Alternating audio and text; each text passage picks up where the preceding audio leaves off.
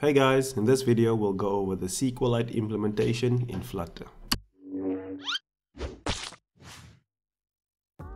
Hey guys, in this tutorial we'll go over the implementation that we use in two of our production apps using SQLite. To follow along with the tutorial, you can download the code from the download code button under the thumbnail. The main focus of this tutorial will be around the schema management. That will be to create your database tables and also to migrate your database tables to the latest versions of your database. The way that it's currently done in the normal Flutter is by using const strings, where you have to keep track of the code required to migrate that database. We'll be using a different package to perform our migrations. Once you've downloaded the code, you can open it up in Visual Studio Code and get your emulator ready. All it has is a starter view, which has a starter view model that calls the initialize function. That function will then navigate to the to-do view, where you have some UI where you can add a to-do item to your database. I've also set up the locator where we register our services with our locator instance. If you run the application, you'll see that it shows you a UI that has a text field at the top and a floating action button in the bottom right. These UI elements are hooked up to function calls, and we'll use that to fill out our database calls and implement the actual functionality. Let's complete the setup and then implement our database service. You can open the pubspec.yaml file where we'll add the SQLite package. We'll add version 1.3.1 plus 1. Once we've done that, we can create a new file under the services folder called database service. In that file, we'll create a class with the name database service. Then inside of the database service, we can create a new private field called database, which is of type database. Then we can also create a new function called initialize, which returns a future, and we'll mark that as a sync. The first thing we want to do in that initialize function is to open the database. This requires us to pass in the path to the database, and for that path we'll create a constant string at the top of the class called db name, and we'll set that equal to to-do underscore database.SQLite. Then we can pass the db name into the open database and set the version as 1. Next thing to do is to go to your locator file and register the database service as a lazy singleton. And to complete all the code for the setup, you can open up the startup view model file where we will call the initialize call on the database service. We'll start by getting the database service from our locator, and then we'll simply await the initialize call before we navigate to the to-do view. Now we can actually go ahead and create our database schema. My main focus for the package that I introduced next is to create a readable schema. The reason for this requirement was because I was developing a client against an API, and throughout the development we would have to change the schema of the database because there's some things that we didn't know about the API. So how this is usually done using the SQLite package is you will, in this onCreate function, this will be called only when the database is created. It will pass you the database as well as a version number. In this function, you would usually call db and then run a query on that database to create the schema that you want to run. You can pass in a raw SQL query, which will create the schema or do whatever you want to do with the database as soon as it's been created. So after 2 months of development using these helper functions on the database object, we saw that it's not maintainable in the long run, specifically when doing schema migrations. The user version wasn't being kept between debug builds, and it was also not reliable in terms of when it wants to upgrade, and it wasn't clear how we should actually do the upgrades. We have used a better approach to this, which I'll show you right now. This package that I built called SQLite Migrations Service actually uses the pattern that the client uses on the backend. The way that they did it is by storing all of the SQL for the migration in actual SQL files. You will name that file starting with a version number. And as you can see there, you will supply the file names to the migration service. The service will automatically extract the queries and apply that to your database if the version is lower than the file that it's currently looking at. It will then very reliably, using the shared preferences, keep track of your current database version and only apply the migrations that is required to get you to the latest files applied in that migration files list. I've published this package. This is what we use in 2 production apps for the same client, and it has been working extremely well. So we can start off by adding the package into the PubSpec SQLite migration service version 1.0.1. And then you will scroll down to the assets section of your PubSpec file, and there you will add the assets/SQL/entry.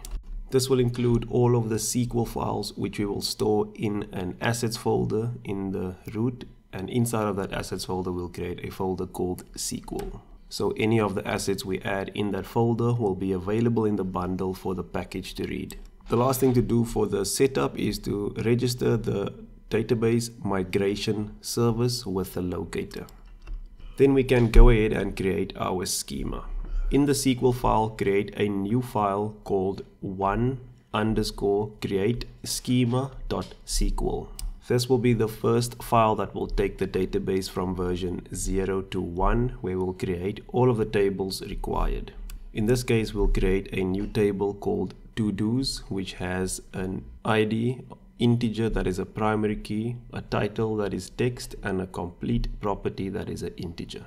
Queries are separated by a semicolon and spaces are ignored, so you can format your SQL however you want to. If you wanted to add multiple queries, you can simply just use a semicolon and then add a space and add more additional queries below that.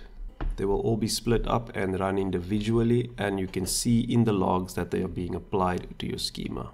Once you have created the schema file, you can open up the database service, and in the top of the database service class, we will get the database migration service from our locator. Then under the part where we open the database, we will call migration service.run migration. Then we'll pass in the database that we opened, and for the migration files, we will pass a list of strings that match the exact name of the files that you want the migration to apply. In this case, we'll supply it with one_create schema.sql as a string value. The database service also allows you to pass in a verbose flag, which will print out all of the migrations being applied so that you can see what's happening as you are migrating your database. If you run the code now and you wait for it to start up, you should see in the debug console logs being printed out that show you that the database service starts at 0. It then runs a migration from the file that we supplied, and it tells you what version you'll be going to when that file is applied, and after that it will print out all of the queries that is run from that file. Since I made this video, the logs in the database package has been updated to be a bit clearer and also have the database migration service name in front of the logs. To be sure that everything works fine, you can run the code again and you should see only the database service with the value 1 being printed out. This means that migration wasn't applied again after the version has changed. I was contemplating about going over the basic SQL functionality, mostly because I have not a lot of experience with SQL, and every time I want to do the most basic queries, I have to Google the query and then just paste that into my functions. But to complete the tutorial and allow you to do everything from this tutorial, I will show you how you can read the database and insert values and update values in the database. The first function we'll create is getToDos, which will be a feature that returns a list of to-do objects. We'll start off by querying the database and passing the to-do table name to that query. At the top of your file, you can create a new constant string called to-do table name, which will match the table that you created in your first schema file. This will be stored in a list of map objects, which we can then use to go through the list and then map all of them to a to-do object using the from JSON function on the to-do object. Once that is complete, we will call toList, and that will be the end of the function. The second thing to do is to add a to-do to the database. We'll create a new function that returns a future called add-to-do. It will take in a named parameter of type string called title.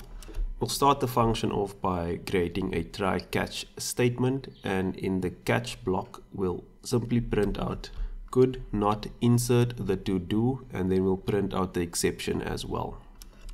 Then in the try block we will await a call on the database called insert, and we will insert into the to-do table name and provide the values, which will be a construction of the to-do object and then calling the toJSON on that object. That will turn it into a map which will be inserted into the database using the matching column names. And the last thing we'll go over is how to update a database entry. We'll create a function called update complete for to-do. This will take in a named parameter called ID of type integer and a named parameter called complete of type bool. We'll start the function off again by creating a try-catch block and then simply printing out could not update the to-do with ID and supplying the ID as well as the exception afterwards. Then for the actual update, we will call the update function on the database. This will take in the name of the table, which will be to-do table name. And then for the values, you only supply the value that you want to update. In our case, we'll create a map with a key string, and the complete value will be either 1 if complete is true or 0 if complete is false. To tell the database which entry to update, you can supply a where clause where you can say ID equals question mark, and to replace that question mark you pass in the where arguments in the whereargs property. The value passed in to update should already exist in the database schema. The SQLite package will not create that column for you if the property in the update map doesn't exist. For all of the functions, including the query, you can always apply the where property as well as the where arguments. Now we can go ahead and hook up the database to all of the empty functions in the to-do view model. We'll start off by getting the database servers from the locator. And then for the future to run, we will simply return get to-dos from the database servers. The next thing we'll add is the add to-do function, where we will call add to-do on the database servers and pass in the title. Now you can see that we're using a future view model, which gets the results from a future and then stores it in the data property for that model. This function is usually only run once, and once the data is retrieved, we display that data in the listing as I'm showing on the screen now. Once we've added a new to-do item, we want the data to be fetched again from the database and then redisplayed. To do that, all we have to do is call the initialize function after we add the database, which will rerun the future to run function and then store that value in the data property. And then for the set complete for item, we will call the update complete for to do function on the database servers, pass in the ID that matches the ID on the index, and then also pass in for the complete value the value passed to that function. And we want the items to reload after this has been done, so we will simply call initialize after setting the complete item.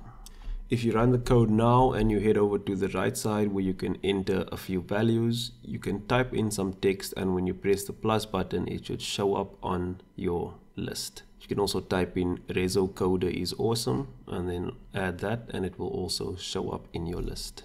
We can check that the complete tick functionality works, and to make sure that it persists over time, we will restart the application, and when it starts up again it will be in the same state that it was when we left it. The focus of this tutorial is definitely not how to run the most efficient and effective SQL database. It is focused on creating a readable schema management system. To do that, we will add a new property to the to-do class called description. Once we've added that property, we can generate the new code by running the build runner build function. And while that function is running, we can go to the SQL folder in the assets folder and create our new migration file. So in that SQL folder, create a new file starting with the number 2 and an underscore called add description.sql. In this SQL file, we will alter the table and pass the to-dos table name. We will add a new column called description, and it will be of type text. Then you can open up the database service, and in the migration files list, we'll add the new file name to_add description.sql. Now before we run the code, let's add the description into the code and the UI as well. We'll start by adding it into the to-do view model add to-do function and passing in the description as a string value. Then we'll pass that description to a named parameter called description on the add to do function on the database service.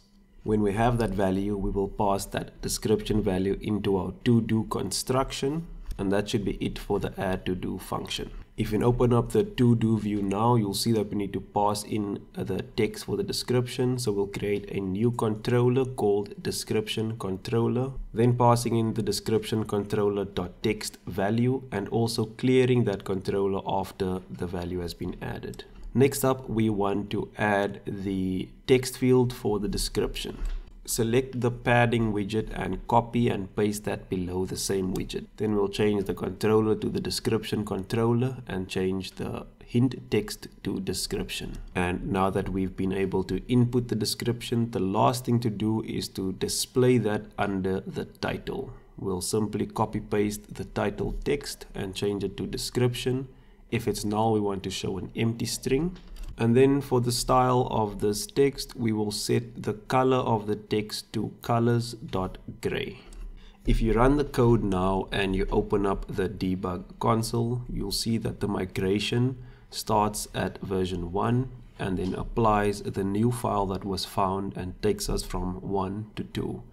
This will do the alter table SQL query and then tell us that the migration has been completed. To test this out, we will add a new to-do and we'll type in something in the to-do text as well as add a description, and I'll set it to SQLite schema management.